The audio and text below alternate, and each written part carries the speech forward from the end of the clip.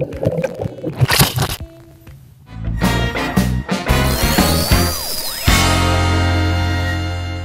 kesempatan kali ini saya mau ngasih tips dan review untuk produk yang satu ini, yaitu waterproof case atau anti air untuk kamera Xiaomi Mijia 4K. Ini dia waterproof case-nya, dan ini kameranya akan saya coba masukin ke dalam sini ya. Ukurannya pas, bisa kita lihat, dan pada saat kamera dipakai dalam waterproof case itu touchscreen-nya nggak bisa dipakai.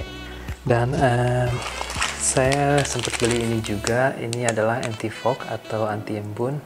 Jadi gunanya untuk menghindari embun di dalam waterproof case ini. Cara pakainya gampang, tinggal dimasukin aja 2 atau 3 dari kapas-kapas ini ke dalam waterproof case. Dan saya sempat beli produk yang satu ini juga. Ini namanya Rain X. Kegunaannya adalah water repellent atau penolak air yang dipakai biasanya di kaca mobil, tapi akan saya pakai di waterproof case ini. Saya akan kasih lihat nanti contohnya menggunakan Rain X dan tanpa menggunakan Rain X. Oke deh, langsung kita coba aja ya testing waterproof case ini di luar. Untuk pemakaian pertama kali bisa kita tes dulu waterproof case-nya dengan menggunakan tisu seperti ini untuk mastiin waterproof-nya berfungsi dengan baik. Oke, bisa kita lihat tisunya kering. Oke, kita cek lagi.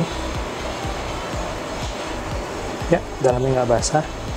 Oke, kita bisa tes menggunakan kamera. 3, 2, 1, go!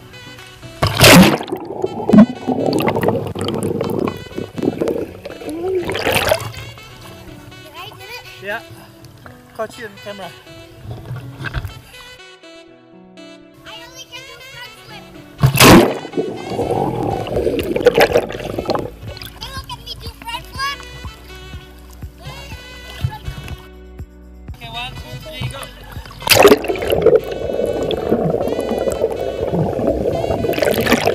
Wow. One more. Untuk pemakaian Rain X kita bisa pakai tisu. Kita taruh sebagian. Setelah itu dilap di bagian depan seperti ini.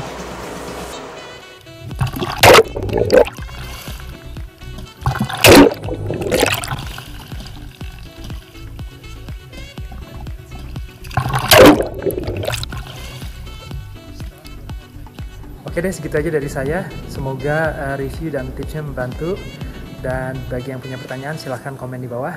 Dan jangan lupa juga untuk subscribe dan like. Terima kasih banyak.